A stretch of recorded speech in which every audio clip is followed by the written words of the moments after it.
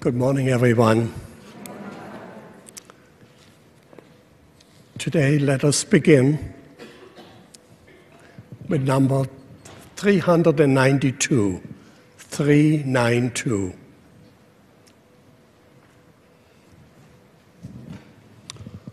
Open my eyes, Lord.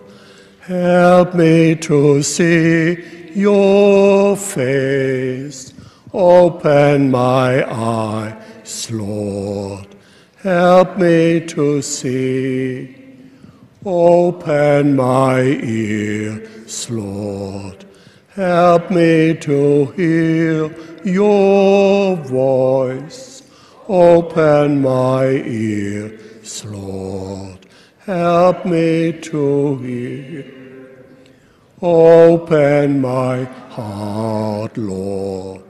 Help me to love like you. Open my heart, Lord.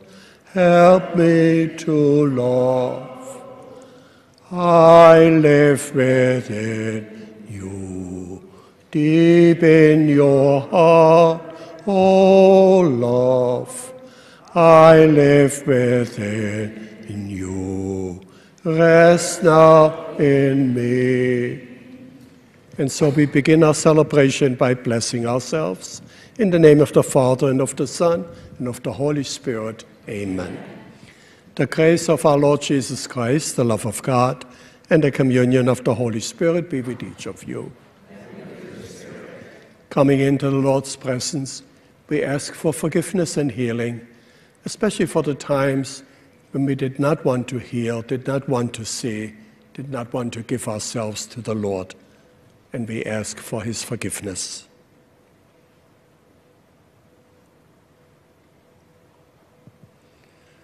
Lord Jesus, you are the bright sun of justice. Lord, have mercy. Christ Jesus, you are the redemption that is at hand. Christ, have mercy.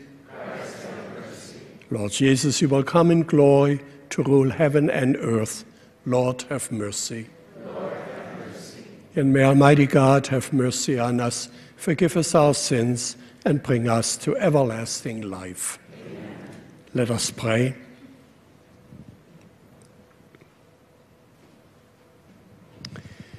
Defend your church, O Lord, by the protection of the holy apostles, that as she received from them the beginnings of her knowledge of things divine, so through them she may receive even to the end of the world an increase in heavenly grace. Through our Lord Jesus Christ, your Son, who lives and reigns with you in unity of the Holy Spirit, one God, forever and ever.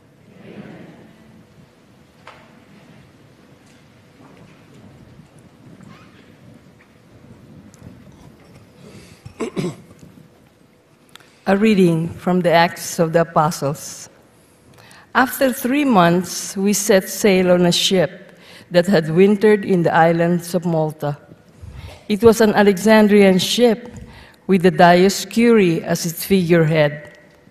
We put in at Syracuse and stayed there 3 days, and from there we sailed round the coast and arrived at Rhegium. After a day, a south wind came up, and in 2 days we reached Puteoli. There we found some brothers and were urged to stay with them for 7 days, and thus we came to Rome. The brothers from there heard about us and came as far as the Forum Appius and 3 taverns to meet us. On seeing them, Paul gave thanks to God and took courage. When he entered Rome, Paul was allowed to live by himself with the soldiers who was guarding him. He remained for 2 full years in his lodgings. He received all who came to him with complete assurance and without hindrance. He proclaimed the kingdom of God and taught about the Lord Jesus Christ. The word of the Lord. Thanks be to God. The Lord has revealed to the nations his saving power. The Lord has revealed to the nations his saving power. Sing to the Lord a new song, for he has done wondrous deeds. His right hand has won victory for him, his holy arm. The Lord has saving power.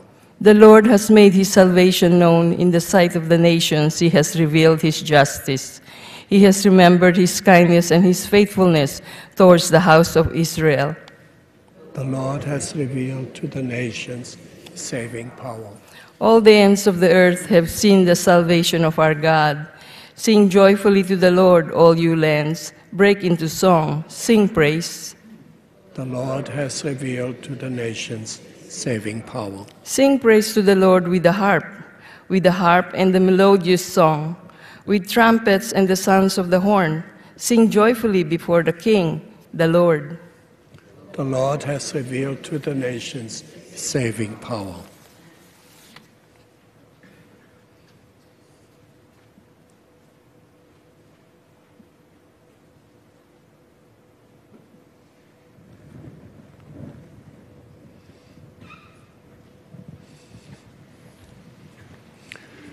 Alleluia, alleluia, alleluia. Alleluia, alleluia, alleluia.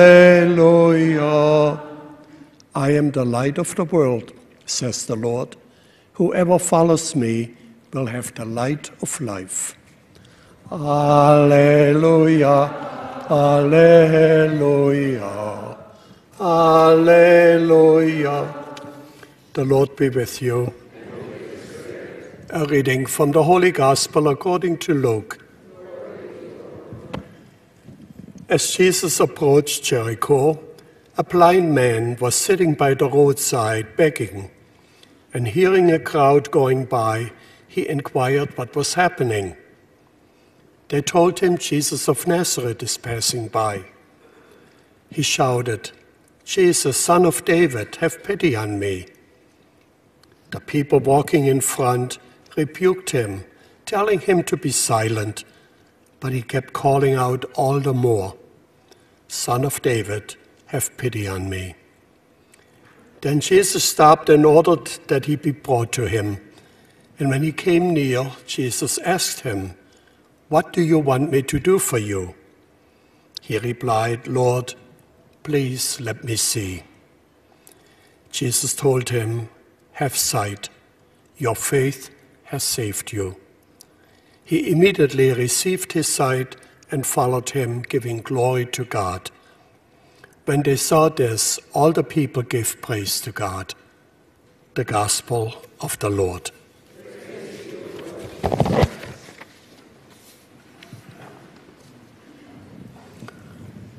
My dear friends in Christ, imagine for a moment what it would be like to be blind.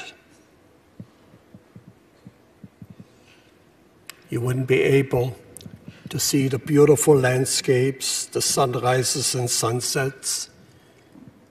You wouldn't see the smile in someone else's face or looking into their eyes.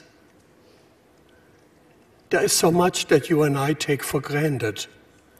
And so sometimes we find it difficult then to put ourselves into a position where we can identify with someone who doesn't have that gift.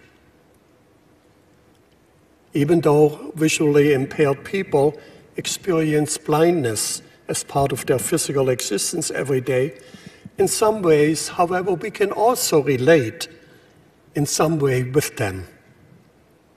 For example, we often do not know what is ahead of us. Who knows what tomorrow will bring? We face so many uncertainties every day. We worry about our job, financial security. We worry about a loved one who struggles with a disease. We worry about the future. The future, we feel, is very uncomfortable for all of us. We would like to know. And sometimes our investigation or our seeking betrays us because we want to know what's going on in somebody else's life. And sometimes I want to say, it's none of your business. But we're all busybodies. But part of it is because we do want to know. And we feel very uncomfortable when something just evades us. We have no idea. We walk in a certain way in darkness. That brings us to the gospel today. Here's a man who had been born blind. We don't know whether he heard about Jesus, but when he's told that Jesus is coming by, he immediately springs up, jumps up, and calls, "Son of David, have mercy on me." There's something unique about this person. I often ask myself, in what way am I like this person who doesn't know, who doesn't see, who doesn't understand? Those are our common experiences. And human as we are, and we all have grown up, there's a wonderful expression that I often use. You know, as a child, we were excited about everything. And we were not afraid of anyone because we trusted people. And then someday, somebody comes along and says, "Why don't you grow up? Why don't you grow up?" And we figured that was the dimension, that's the direction to go.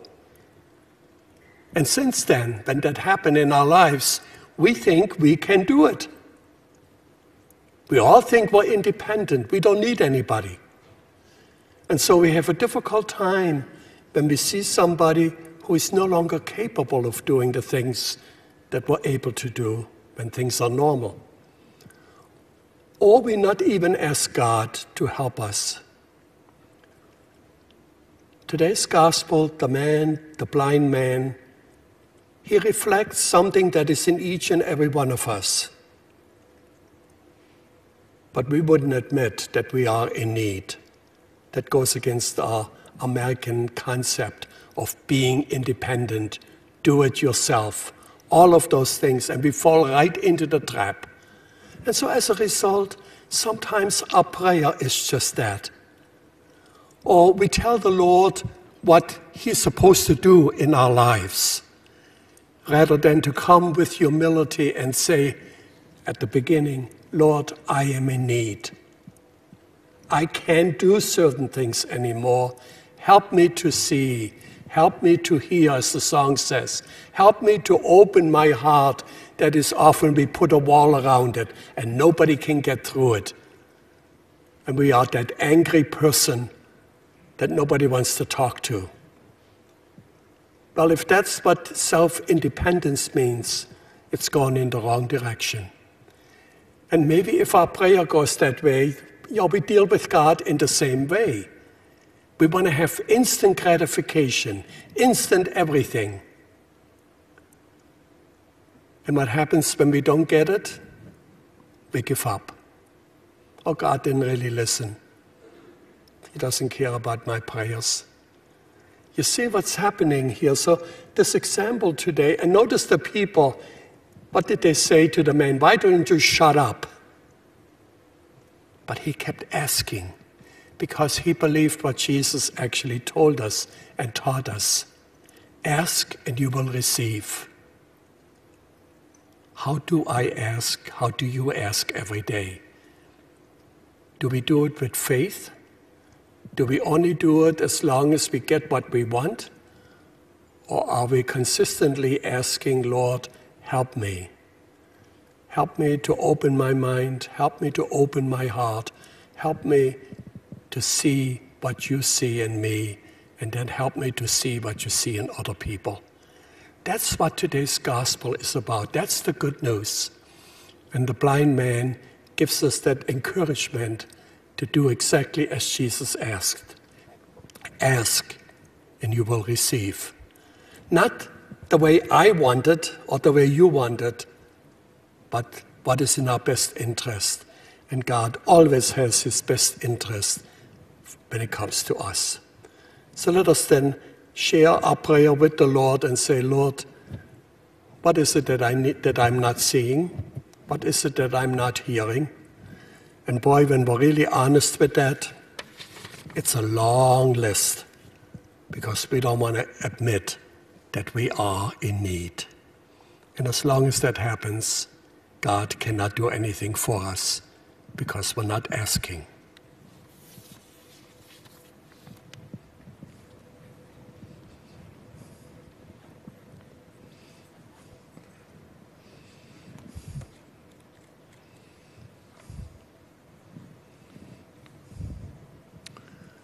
Trusting in God's mercy, let us now offer our prayers for the church and for the world in which we live.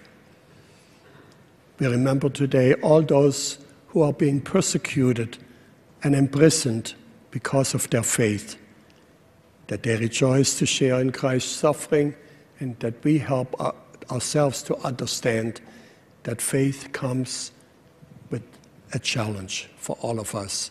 For this we pray to the Lord. Let us pray for people of every land, that they be free to worship God in peace. And when that is not possible, that they do not give up, and that we do not give up when things don't come our way. For this we pray to the Lord. Lord, help us to understand when there are wars and earthquakes and famines that often may lead us that you don't care. But you help us also to understand that that is an opportunity for us to reach out to those who are in need and to help them. We pray to the Lord.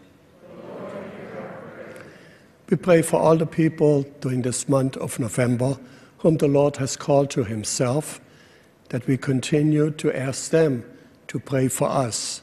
We pray to the Lord. And for all the members of the Little Flower Society and those who continue to share their resources with the Carmelites in their missionary work around the world, that you will bless them, Lord, we pray. And today I have a special prayer for all our Eucharistic ministers, our lectors, and the people who help us celebrate the Eucharist every day, who never ask why, but simply do it and share what is best in them with others, that the Lord will bless them and their families. We pray to the Lord. For a moment now, let each one of us make their own intentions.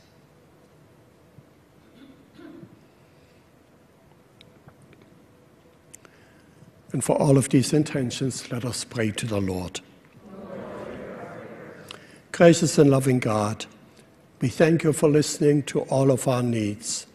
Help us to open our eyes, help us to open our ears, and most of all, help us to open our heart. We ask this through Christ our Lord. Amen.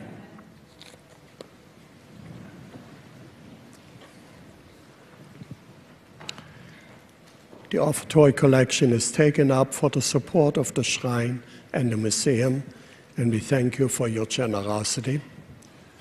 And then let us turn to page 365, 365.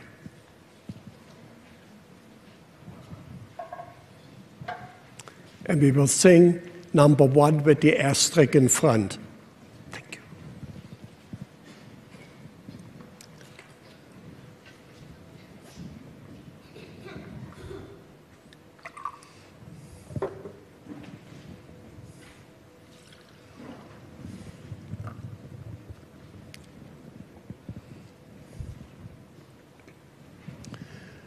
At that first Eucharist, before you died, O Lord, you prayed that all be one in you.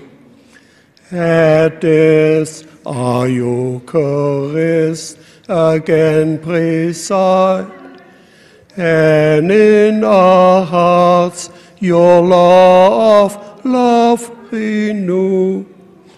Oh, may we all one bread, one body be, through this blessed sacrament of your eternity.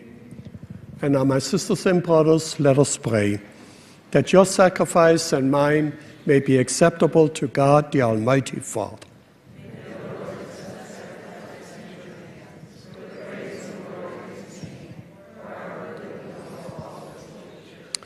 As we bring you this offering of our service, we beseech your mercy, Lord, that the truth handed down to us by the ministry of the apostles Peter and Paul may endure undefiled in our hearts through Christ our Lord.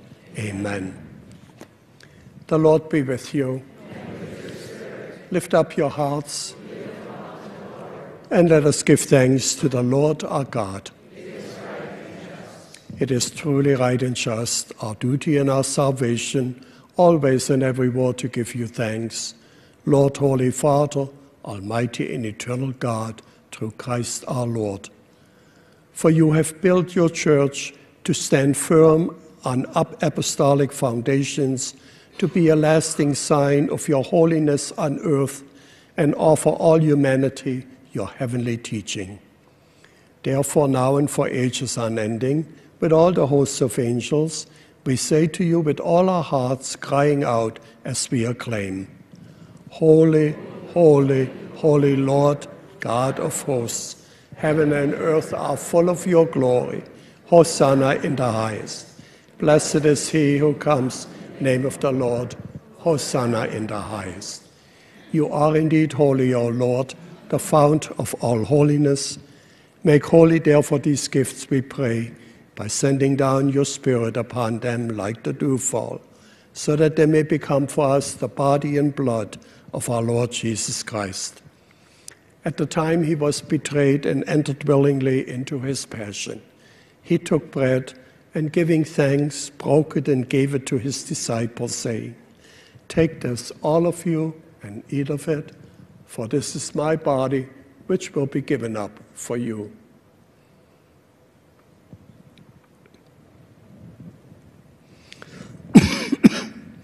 In a similar way, when supper was ended, he took the chalice, and once more giving thanks, he gave it to his disciples, saying, Take this, all of you, and drink from it. For this is the chalice of my blood, the blood of the new and eternal covenant, which will be poured out for you and for many for the forgiveness of sins. Do this in memory of me.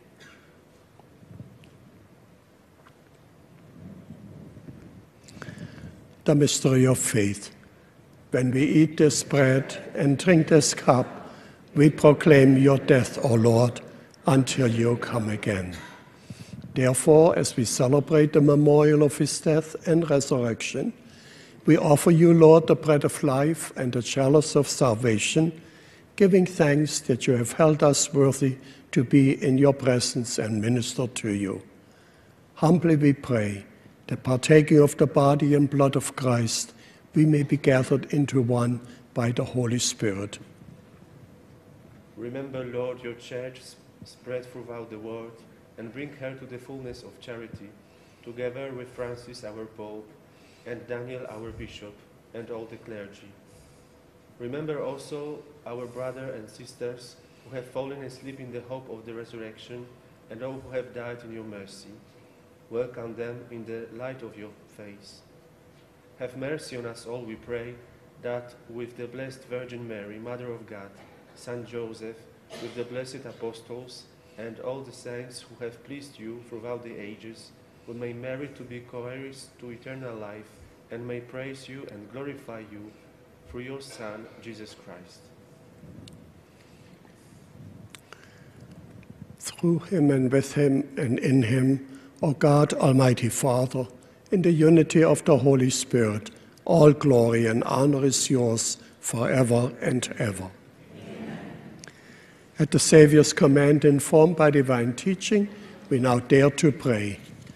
Our Father, who art in heaven, hallowed be thy name. Thy kingdom come, thy will be done, on earth as it is in heaven. Give us this day our daily bread, and forgive us our trespasses, as we forgive those who trespass against us. And lead us not into temptation, but deliver us from evil. Deliver us, Lord, we pray, from every evil. Graciously grant peace in our days, that by the help of your mercy we may be always free from sin and safe from all distress, as we await the blessed hope in the coming of our Savior, Jesus Christ.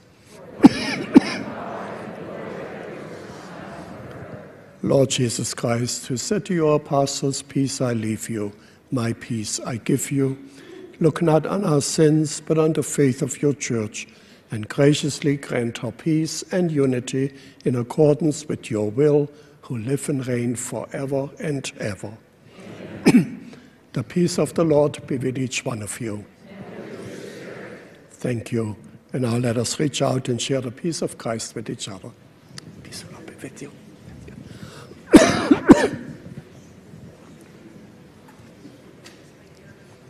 Peace of the Lord be with you. Thank you. Thank you. Peace be with you. Bill, thank you.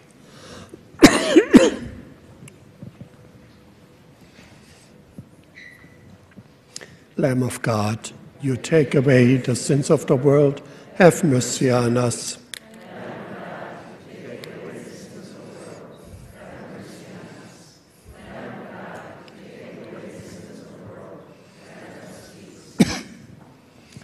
Behold the Lamb of God, behold him who takes away the sins of the world. Blessed are those called to the supper of the Lamb. Lord, I am not worthy that you should enter under my roof, but only say the word and my soul shall be healed. Body of Christ.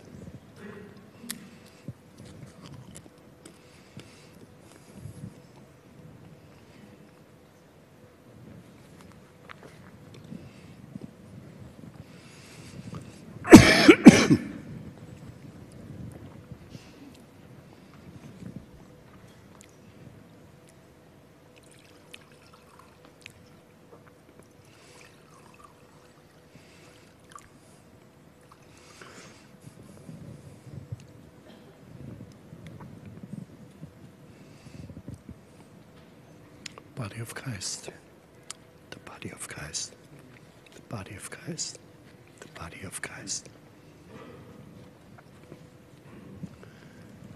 Blood of Christ. Blood of Christ.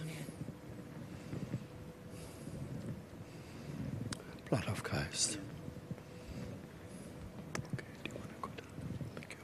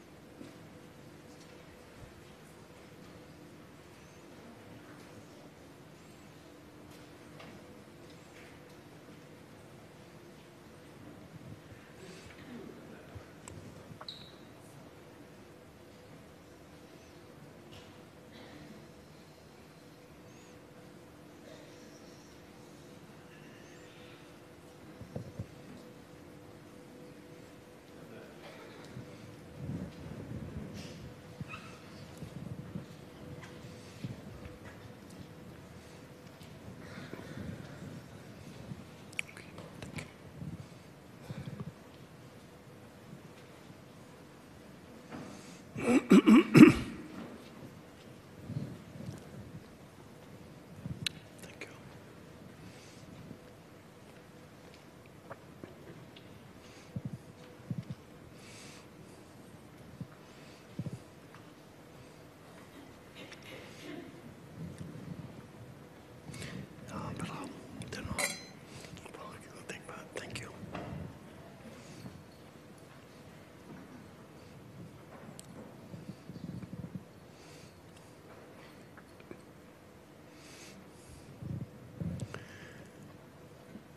O Lord, you have the words of eternal life, and we have come to believe that you are the Christ, the Son of God.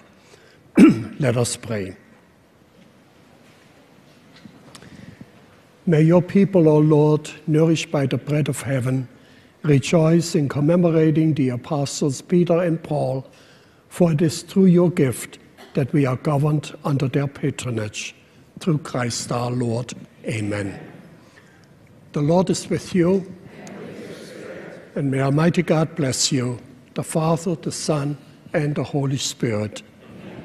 Our Mass is now ended. Let us go in peace. And we greet Mary, Hail Mary, full of grace, the Lord is with thee.